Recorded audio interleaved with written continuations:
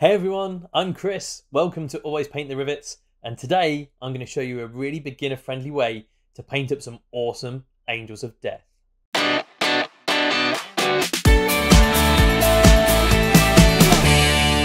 those who haven't seen it, the Angels of Death is this awesome show on Warhammer Plus featuring the Blood Angels. It's shot in this grey, white but bold red colour scale, and honestly I absolutely love this series. And this colour scheme is really simple and lends itself to an awesome beginner friendly way to paint up some Space Marines. So whether you're new to the hobby, you've just got some new Marines, or you want to try out a new colour scheme that's quick and easy but fun and striking to paint up some Angels of Death, this themed Blood Angels army, then this is the right video for you. You'll need 2 pots of water, one for washing your brushes as per usual, and one for watering down some paints that's going to remain a bit more clean. You'll need a palette. Either a palette like this or a wet palette is absolutely fine. I'm going to be using a wet palette today.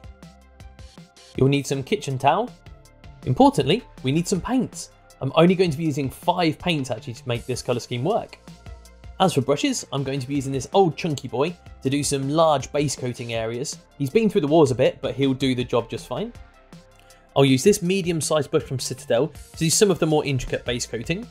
I'm going to use this really fine size 0 detail brush just because I know I'm going to have some really tight bits to do, like the eyes. And the last brush is a dry brush. If you've not done dry brushing before, don't worry, I'll show you exactly what to do in this video. We'll be using some decals. It's useful to have something to hold your model with as well. I've got this holder that I was given as a present a while ago, but something like a shot glass with a bit of blue tack on top does just as good a job. And finally, our star of the show, we need our completely assembled Space Marine. Final step of preparation, I added 2 blobs of red, 2 blobs of black and 2 blobs of white, all onto my wet palette. The reason why I've got 2 blobs of each colour is because I'm going to be using 1 blob for the base coat and another blob for mixing together with some white later on. With all our equipment ready, we're ready to get painting. I'm going to start Neville, my trusty speed paint timer, and the first colour we're going to block in is that nice bold armour red. Using your clean water pot, make sure you thin your red paint a little bit. We need to apply 2 thin coats of red paint here, just to make sure we don't obscure any of the nice details of the model and really make that red nice and striking. I'm using my big old chunky boy brush, just the job for getting a lot of paint down in a short space of time. Don't worry if you hit parts that you know want to be black later on. The focus here is on speed and making sure you've got a decently thinned amount of paint. The red does look quite bright here, but it will dull down as it dries. 2 minutes on the nose, base coat 1 all done. Wait for it to completely dry, and then we'll do another thin layer of the same red over the top just to make sure we get that nice vibrant red armour. And once those 2 layers have dried, you'll have a really nice bold red armour colour. Next up, we're going to use our just off black to base coat pretty much everything else that we want to be a different colour. Using my medium sized brush, I painted the gun, all the seals around the armour, but that's behind the knees, in between the leg joints, and watch out for the top of the arms, there's often a little seal that you can see there. Paint the belt as well as any pouches that are on the back of the Marine, and while you're around there, paint all of the vents that are coming from the power pack. Finally, paint the right pauldron fully black, the central chest aquila, and then you can potentially switch out to your detail brush here. I kept with my medium brush, but you need to pick out the little earpieces around the helmet, as well as these 2 wires that are feeding into the front of the helmet as well. And now with our red and black done, it does already look really nice on this Marine. The black and the red have a really nice contrast against each other. And next up, we're going to be doing some dry brushing. Get a piece of kitchen towel ready and load up your dry brush with black paint. Apply a good amount of pressure and work the bristles of your brush right into the kitchen towel until you're getting to an amount of paint coming off your brush, something a bit like this. Now grab your model, and what we're going to be doing is trying to apply this towards the edges of all the armour panels. The reason why we wanted to get rid of as much of that paint as possible is because we don't want big streaks of black. What we want is bits of black that are going to sit around the edges of the armour and make it look battered and dirty. Work your way around the model, trying to angle your brush so it's heading towards the edges of each armour panel. This way you'll naturally get more on the edges of the armour and less on the flat parts, which we want to remain broadly red. But we do also want them to look a bit scruffy, so if you do spill over, do not worry whatsoever. We can tidy up later with a bit more red. And I was that into it that I even forgot to turn off my speed paint timer when I'd finished painting. Back to our blobs of paint from earlier. Add a roughly 50-50 mix of the black and the white together, and that'll give you a mid-tone grey. Then add a little bit more white into that grey mix and it will give you a kind of further highlight colour. Using the same dry brushing technique as before, grab that mid-tone grey we've just mixed up, and we're going to give most of the black parts a bit of a dry brush. focusing on the gun, the edges of the shoulder pads, and the pouches and vents at the back. Don't worry if you catch the armour panels, again we can tidy things up later if we need to. No need to clean your brush, but swap out to your lighter grey.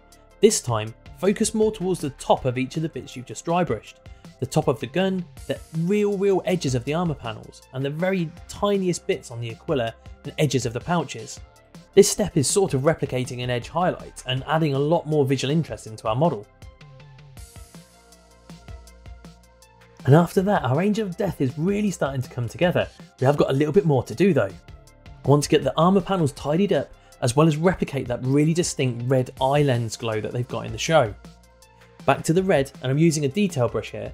I tidied up some of the armour panels. I really wanted to bring some of that red vibrant armour back, so I wanted to make sure that I focused on some of the areas where I'd scuffed a little bit too much of the armour with the black paint. Next it was time for some steady hands, and I blocked in those eye lenses with the white. While the eye lenses dried, I grabbed my black wash. All I wanted to do here was add a little bit more detail to the model, and mainly break up some of those parts where we dry brushed earlier, just by separating some of the parts of the gun that would normally be metallic versus a panel, and some of the elements of the bottom of the feet and things like that where it would normally look a bit more grimy and dirty than the rest of the armour. Then it was back to the eye lenses. I used my orange glaze here because I really wanted to make those eyes really vibrant and stand out. I glazed over all of the white in both eyes, then added a little dot of white back to my brush and dotted that right into the front centre of those eye lenses. I was a little bit enthusiastic with the white in the left eye lens, so I just tidied that back up with a little bit more orange glaze. Now our Angel of Death is really starting to come together, but that base looks super messy. Let's tidy that up, and we're not really using any basing techniques here. We're just going to good old fashioned paint it. Now the Angel of Death series is situated in a really urban environment, so I'm going to really simply just replicate some tarmac for the base. I'm going to paint it all black, using my nice big chunky boy brush, and really simply add a classic hallmark of any road, a broken white stripe. Now we don't want that white stripe to look pristine like it's only just been painted on. You know, Angels of Death is set in a really war-torn gene stealer cult taken over city, so we need to make it look a bit grimy, so we're just going to smother the base with good old-fashioned Nuln Oil. Now while that Nuln Oil dries, we're going to look at one of the secret weapons to this paint job. It's going to be decals. I'm going to use the traditional faction symbol of the Blood Angels, as well as this white skull. I covered both those decals with water from my clean water cup, and while that was soaking in, I went back to that white line and the tarmac base that we've created.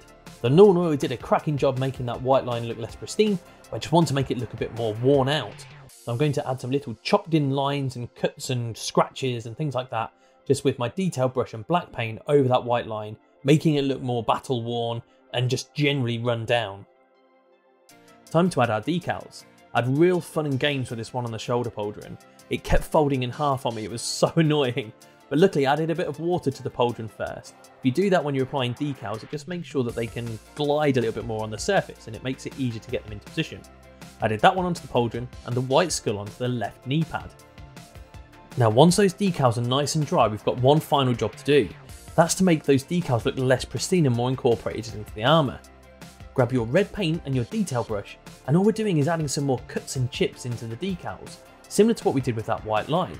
This will just make those decals look really incorporated into the armour, especially if we've gone for a battle worn look. Those pristine decals will really stand out like a sore thumb. So I'm going to add some little chips and it will make them look really incorporated into the model. And that is it. 24 minutes 17 seconds. Our Angel of Death is finished. And here he is, the final Angel of Death. I think he looks really good considering this is only 5 paints, less than 25 minutes of hands-on painting time, really beginner friendly technique. I really do think this is a great result. If you found this tutorial useful, please do check me out on Patreon. Your support for the channel would honestly mean the world to me, plus you'll be eligible for loads of cool things like prize giveaways and other perks as well, so please do check it out. But for now, that is it for this video. Thank you so much for watching. See you soon, and remember, always paint the rivets.